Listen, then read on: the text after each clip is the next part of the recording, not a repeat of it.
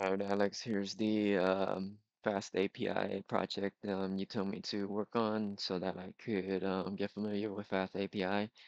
Okay, so here we have the a dictionary of the team members. You, me, and Hojun. I call him HJ. And then I imported FastAPI, HTTP exceptions to raise exceptions, Pydantic, base model, and field. So class team member inherits from base model class, which is from Pydantic. Pydantic, whenever receiving or sending one of these, in probably in the form of JSON data, it will make sure it will classify name as string and job title as string. And I use field because I did not want to put an underscore here. So whenever we receive or send JSON data, team member will find the key with the name job title and reference it to job underscore title. So for CRUD, we have create here, create a team, read, get all team members, get team member by ID, get team member by name, just to show you that I could update team member and delete team member. And I'm gonna start my virtual environment. I learned about virtual environments from you and I started using it today.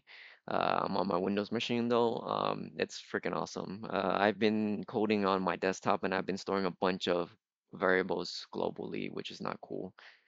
Anyways, here it is. And then we're gonna do UV corn main app reload. Okay, and now it started. Oops, sorry, I wrote the wrong. Too many P's in app. Got a little too excited there. All right, and then we're gonna look for, we're gonna refresh. All right, let's first get all the teams. Think.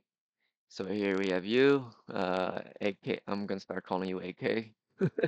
Master coder, me, Johnny Profits, apprentice to the master coder, and HJ Hojun, intern turned full-time software engineer. How cool is that? Right? And I like to close these when I'm done because they look way too busy. I'm gonna get a member by actually let's create a member. I'm gonna create a member, my kid, let's call her Kayla Liu or Kayla Profits. And then she is going to be a software engineer intern if that's the path she wants to take. I'll introduce her to it, but I'm not gonna force it on her. Anyways, execute. Um, should say successful somewhere, success. Now let's get our team, see if she's in there. Execute. There she is, Kayla, software engineer intern. Ooh, I'm so proud. All right, and then next we're going to update a member. Let's try it out by member ID. Member ID is 4. We're gonna keep the name the same. Or actually, let's make it professional. Her real name. And then now she is actually a software engineer. She completed her intern. Yay, my baby's so smart. Update.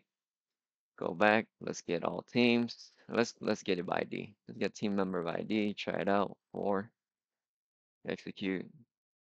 There's my baby. She's a software engineer now. Let's see if she appears in all of the team members. There she is. She's a software engineer now using her real name, not her nickname. All right, and then now we're going to delete. Let's say my kid now has a job at Microsoft or Apple. She's moving on. So we're going to remove her from the team. Member ID, execute, success. It should say, yep. And then let's get the full team, execute, and she is no longer there. So there it is.